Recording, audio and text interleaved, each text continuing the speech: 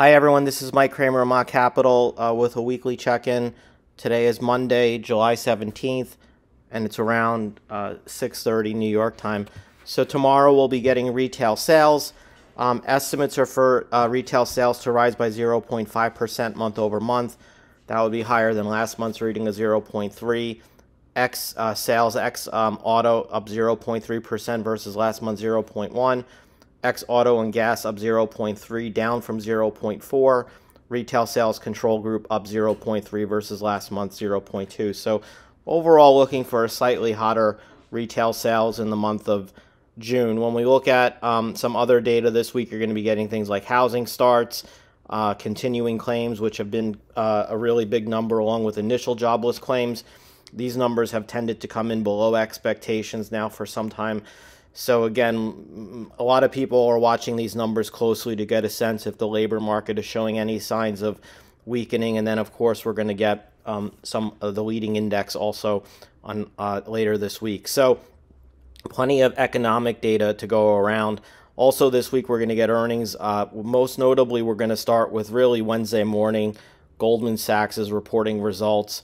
And then later that afternoon, you're going to get results out of Tesla and Netflix, and then Thursday you're going to see things like Johnson & Johnson and Taiwan Semi, which is, I think, an important one given that this is one of the fabricators for NVIDIA, and so you're going to want to see what Taiwan Semi says, because that could have a spillover effect into the semiconductor space overall and this recent AI frenzy that's been going on in the market. So you'll want to pay attention to things like that. Also, it's important we just start off with we'll start off with Goldman Sachs, because again, Goldman Sachs is on Wednesday, but also because Goldman Sachs is one of the largest components in the Dow. So Goldman's results could have some big significance in terms of how the Dow performs. You can see Goldman overall hasn't really performed very well, hasn't really kept pace with the recent equity market rally. So a move higher in Goldman could certainly help the Dow, which has been just basically stagnant here, unable to get through this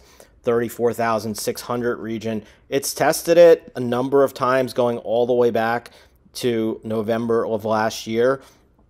Now, today, Monday, we got up to that level again, 34,585. We got, briefly above 34,665 today, but just couldn't seem to maintain it. So, Goldman could be one of those stocks that really helps to push the Dow over that final hurdle.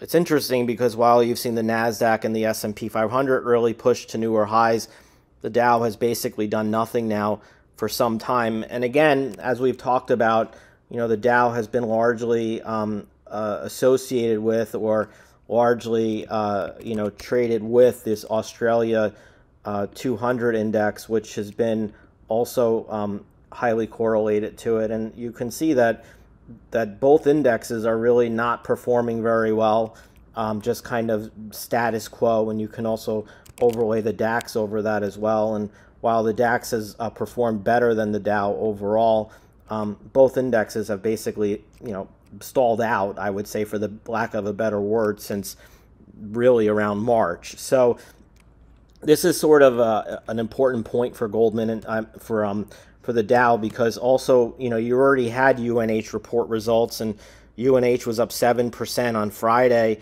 and it was up another 1% today. And UNH is the biggest weighting in the Dow, and again, so far haven't been able to break through.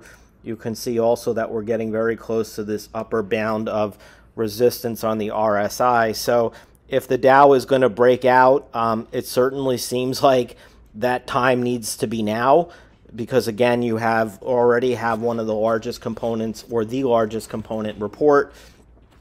All of that positivity is already reflected in the price. So you're going to need really Goldman to potentially be the catalyst that gets the Dow over that hump, that maybe allows it to climb back up to around 35,400 or 35,500, about 1,000 points higher than where we are right now, which would really put it more in line with the S&P 500, because you can see the S&P 500 right now is knocking on the door of 4,530, and that's been the level that's also been goes back and is the equivalent to where the Dow would be if it were to move higher. The S&P today had a rather strange move higher today. And I say it was strange because we rallied pretty sharply almost all day long.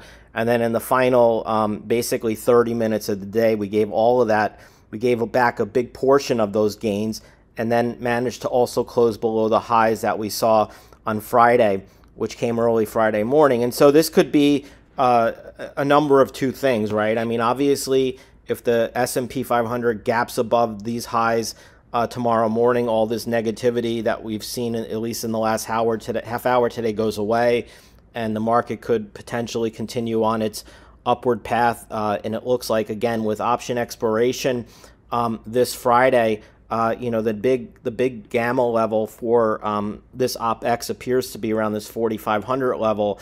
The next level is at 4,550. So if you take out, if you can take out early tomorrow this 45 and this 45, call it 45, 35 region, there's not much to say that the S&P 500 doesn't rally to 4550 or maybe even 4575 in the next couple of days. There could even be some people taking a shot and hoping that they can get this thing up to 4600. But suddenly if tomorrow's opens down here and we open lower, there's a case that, could be said that you start looking for some of these lower gap fills. So I think, tomorrow's opening is going to play a critical point in terms of where this index goes and whether or not it tries to push a little bit higher going into options expiration. When you look at the NDX, it also moved higher today. It closed right at the highs, though, of Friday. So not quite as a negative a close as the S&P. But again, like the S&P, you really want to see these highs taken out pretty quickly, because then after that, again, as we spoke about last week, there's really no real resistance until about 16,000 on the NASDAQ 100. Also, we've been watching the dollar weaken pretty dramatically, and this is also helping to add to a little bit of the equity market move higher, because when the dollar weakens, it helps to ease financial conditions, and easing financial conditions can help to push equity prices higher. So the dollar broke through some really key levels here around this 100 to 101 level. You can see today we're trading around 99.10 or so. Broke some key uptrends in the RSI that was, kind of pointing towards a stronger dollar for some time, and that, reached oversold levels with the index going below 30. And you can even see that the dollar went below the lower Bollinger Band, suggesting that maybe the dollar is a little bit oversold here at these levels. Maybe we're in for a little bit of a period of a little consolidation, so to speak. Now, obviously, you get stronger retail sales. You could see the dollar lift and maybe retest the breakdown at 101.5. But otherwise, I mean, for further downside here in the dollar, you're looking at 99.15 or so.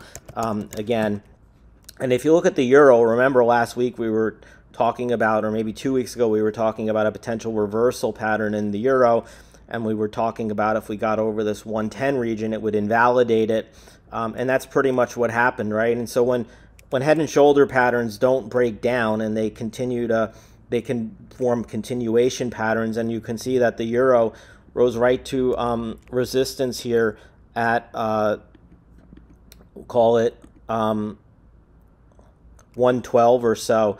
In terms of the euro, where it goes from here, again, like the dollar, looks a little bit overbought. You can also see that it also got above its upper Bollinger Band. So it seems when you look at the euro, you look at the dollar, they're both telling you, the DXY, they're both sort of suggesting that we might be in a little bit of a period here where we see a little bit of a retracement in both the euro and a retracement in the dollar index. And perhaps the euro comes back down and tests the 110, 111 region before it makes the next move up towards this 114, 115 area. Now, what's important about the euro also is if we go back and take a look at it from a longer term perspective, and we start drawing in, trend lines in terms of how the euro has performed historically, you can make an argument that the euro has room really to rise all the way back to 116, 117 before it really hits a long-term downtrend that may pose a threat to it, right? And so that suggests that, again, this next level here could be telling, because if we get through 112, again, it looks like you could be testing a longer-term downtrend at around 116 or so. So there's a lot of things happening this week. I think there's a lot of points in time where you could be seeing some really important moments in the market, because, again, we have option expiration on Friday. You also have VIX OpEx on Wednesday. And just really quickly to throw in the VIX OpEx, what this is looking like, at least, is that you have a lot of open interest in the calls all up here. And these are all due to expire worthless unless we see some sort of move higher in the VIX over the next couple of days. That may be a bit of a challenge, given that you also have lots of puts, which are likely to keep it, suppressed. But, you can't discount and rule out the fact that there might be a push higher in the VIX in the next couple of days to try to get some of these calls into the money and maybe take some of these puts out of the money. And that certainly would be a pain trade, and that would be counter to what I think many people might be thinking about. But again, that's something to think about. The VIX did rise today. It has been, up, 3 of the last 4 days. The VVIX was also up today, and that's been up 3 days in a row. So certainly signs of implied volatility starting to pick up. It looks like for now, at least, the VIX has made a low at this point. Maybe it makes a lower low, but given the OpEx on Wednesday and then on Friday, it looks like maybe that may start to reverse course as we go through the rest of the week. Anyway, that's all I have for you today. Hope you have a great week. Bye.